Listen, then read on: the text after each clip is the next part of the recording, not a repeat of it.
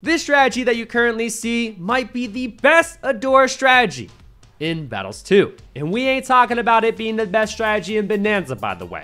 We're talking about good old ranked. But you guys will see exactly why I think this strategy is the real deal in today's video. So without further ado, let's hop right into it. And it looks like our opponent is going to be using Oben as their hero. We, of course, are going to be using Adora since she's the main objective with today's video. And guys, by the way, just to clarify, this strategy, it can work in normal mode, in Bonanza, whatever the case may be. But remember that in this video, we are playing in a ranked match. So if you're looking to increase your trophy count in ranked, or even just try the strategy out in casual mode, you most certainly can. And technically you can use it in Bonanza as well. But this video is going to be focusing on using the strategy in an actual ranked match here, okay? And by the way, our opponent's gonna be starting off with the Druid, which definitely makes sense as to why Oben is their hero.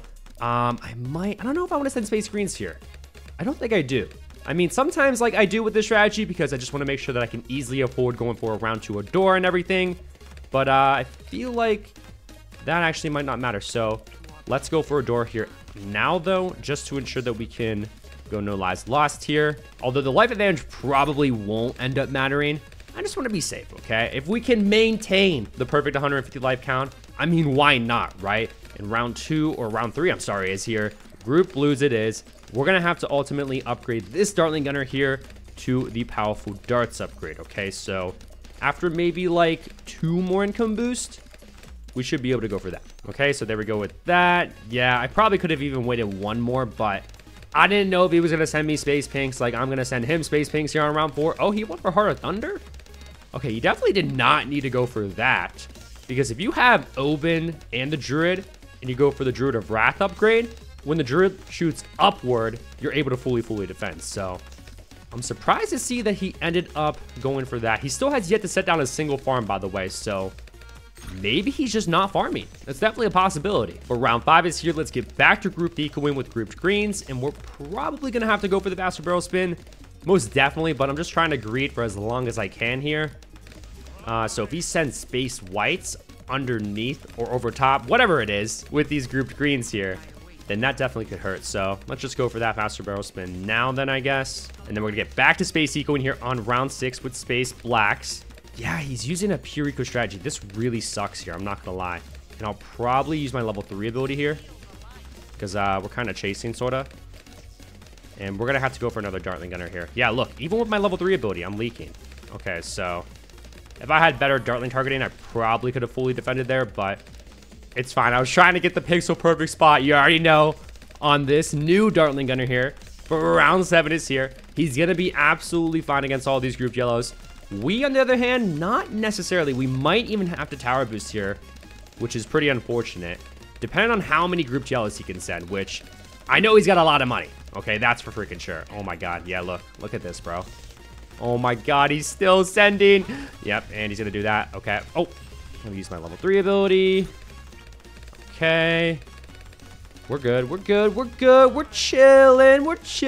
Okay, so as you can see, this strategy, although I think it's one of the best, if not the best Adora strategies out there, it definitely struggles during the early game rounds because Adora is not an early game hero. Just to clarify, in case anyone thought, no, she does not shine during the early, even to mid game rounds, but rather the late game rounds is where she absolutely freaking excels, okay?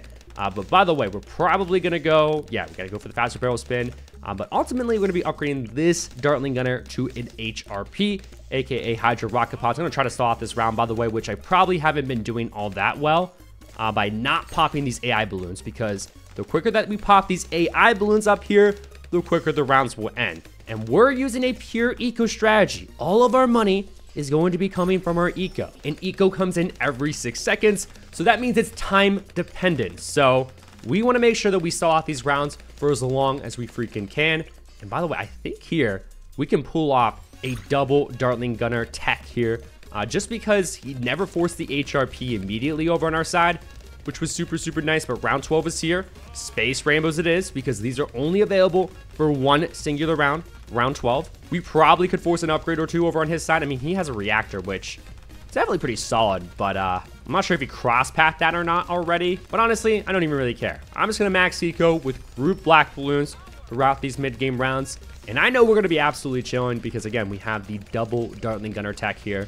Normally, I would only have one singular HRP, but one singular HRP is pretty bad. Like, it's actually very, very bad. And it's very easy to rush one singular HRP, especially if Adora is your hero. If we had, like, Gwendolyn to help us out, Gwendolyn, compared to Adora, is so much better during the early to mid game rounds. It's not even funny. Like, her level 3 ability is super, super goated. Her passive ability that, like, shoots out fire, like, in a circle, that's super, super solid as well. But that's what Gwendolyn is more designed for, whereas Adora is not designed for that. She, again, is designed for the later game rounds. It is important to note that our opponent did stop ecoing. I wonder why. Okay, they did go for another Druid. So maybe they're either trying to Druid farm, or they're trying to get an increase of attack speed on a future tier 5 Druid, which would not be that bad of an idea, although he has a lot of brambles on the map, so maybe I'm actually wrong about that. But it is now round 17. He stopped egoing again. Okay, I thought he was going to send me a Moab, which, you know what? I think against a Moab, with having a Adora, the 022 as well, and the HRP, I think we're going to be fine. Fortify Moab might be a little bit of a different story, but we did hit that 1750 ego mark, by the way, so let's transition into constant pink ego now. Yeah, that's when I normally transition into pinks, by the way, 1750 eco. And then we can also probably start going for a village here. So, like, all the way down here. Yeah, let's just go for that now. We're going to be going for the bottom path upgrades on this village, because if you don't know, you get even more eco from simply ecoing when you go for these upgrades, okay? The Monkey Town and the Monkey City. Like, for example, Monkey Town. All balloon sends give 10% more income. And then the Monkey City upgrade after that will give an additional 10%. Okay, let me go for a laser shock here, by the way. I think we're fine here. It's kind of scary, though. I'm not going to lie. We're doing decent damage. We're doing decent damage. Let me use my level 3 ability, though. Okay, tower boost that, because I'm bad at this game. No, we get the life advantage. Or no, he didn't. No, he didn't. No, he didn't. We're good. Oh, that so sucks that we had the tower boost that. Are you kidding me? Just the constant eco was layering in. Oh, and a BFB's coming our way. Okay, that's fine. It's fine, it's fine, it's fine. Wait, did he just balloon boost? I'm not sure. But I will go for a super monkey here. I really want to go for those bottom path village upgrades, but we got to make sure that we do not die here first. Go for the knockback to slow down the BFB here a little bit, because it can do that, which is very, very nice. It's also going to send a fortified mob and balloon boost. Okay, let's go for that. Okay, we're fine against that. I don't know why he did that. Okay, okay, okay. Probably got to go for a Dark Knight here, unfortunately. So, yeah, let's just go for that. But I think that's all we'll need. And level 3. Just to make sure that we're fine against all the ceramics underneath. And yes, we were. Okay. I'll sell this so that I can go for this. Okay, I feel like that's fair. And we're going to continue on ecoing with just grouped pinks here until we're able to actually go for the Monkey City. I guess our opponent has fully transitioned into Druid farming, which definitely is not a bad idea. I never even sent my opponent a rush, by the way, but I think it's best to maintain passiveness with this strategy, because it requires a lot of money since we have the most expensive tower in the game being the Super Monkey. We have a lot of other expensive upgrades on top of that, like the MAD on the Dartling Gunner, Homeland Defense on the Village, etc. So I would rather build my eco and focus on putting my money there into like the bottom path upgrades and stuff like that, rather than to rush my opponent, especially when, like, if I would have sent him like a fortified BFB, I mean, now obviously he'd be fine, but even earlier on, I don't think it would have been worth it, because he probably would have been able to easily defend. But now we're going to start ecoing with group zebras here, by the way. Round 25 is here. Okay, so we really have got to watch out, by the way, for DDTs on round 26. Because, dude, they really nerfed the Moab class balloon damage to the bottom path upgrades, like the Dark Knight, Dark Champion, all of them. So they honestly do really bad against DDTs now. Like, you need 3 Dark Knights, cross path with the top path as well, to make sure that you are full chilling against round 26 spaced fortified DDTs. So that obviously kind of sucks. Oh, he's got the Spike Factory. Okay, so Druid sub SPAC. Okay, that's a pretty solid strategy. Let's continue on ecoing with these. So yeah, probably, where do I want my True Sun God? Or my Eventual True Sun God? Probably like right here, right? Directly in the center of the map. Yeah, probably. So we'll go for that. I really want to go for the Monkeyopolis here too. So I'm going to set that in stone, which is a bit risky. Let's get back to ecoing with just pink. So I'll probably just full on stop my eco game here very, very soon as well. I'm going to go for probably another potential super monkey more back here too. I don't think he's going to send us DDTs, but at the same time, you never know. You know what I mean? Okay, so he could always regen his lives, by the way, in order to get the life advantage back, which kind of sucks, obviously, but then he's going to lose out on the increase of attack speed that he built up on his druid, although that's only one druid. But I'm just going to hope and pray that he eventually rushes us, okay? But we'll still focus on going for the necessary defenses. We're going to stop ecoing here, by the way, at a perfect 6,001 eco. I don't know why I said perfect there, but whatever. In order to have max sacrificing on our Sun Temple and True Sun God, we have to make sure that we have at least $15,000 worth of sacrificing from every category within our strategy. And if you take a look at our strategy, we have the military category with having the Dartling Gunner, the support category with having the village, and finally the magic category with having the super monkey. So we need to make sure that we have 15K worth of sacrificing once again from those three categories before going for the Sun Temple upgrade and also the True Sun God upgrade. Oh, he's gonna be rushing us here. Okay, so scratch all of what I just said because we're just gonna focus on defending here, and we have to go for an MAD. It's pretty unfortunate, but it's just what we gotta do. I think maybe I go for Dark Champ even here too as well. I'll cross path that with the top path as well. And then we could probably, should I save my MAD ability? Yeah, I'll save it for like the ZOMGs and stuff. We might not even, oh, dude, we're fine. Oh my God. Oh, send us another one. So I'll use it against this. Okay. Kind of sucks, but it is what it is.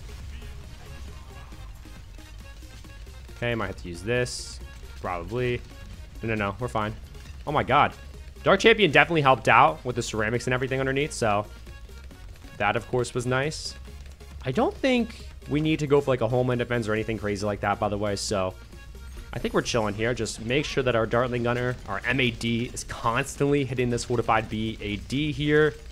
And we might have to Tech Terror the insides. Most definitely.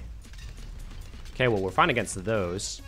Okay, we can also use another MAD ability, though. I mean, we have the Tech Terror on the map, though, so we might as well use it, right? But there we go with the MAD ability.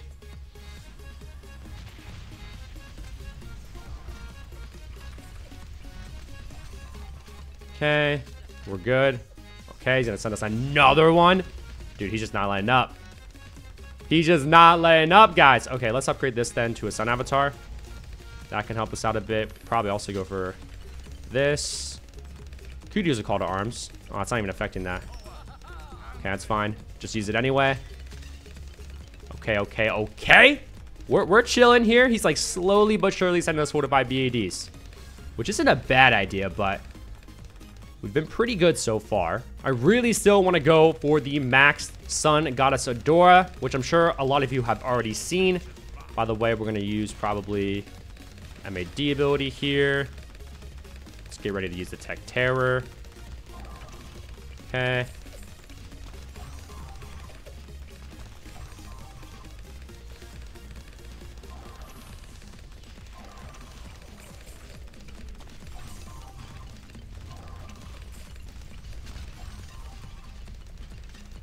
Okay, we're good.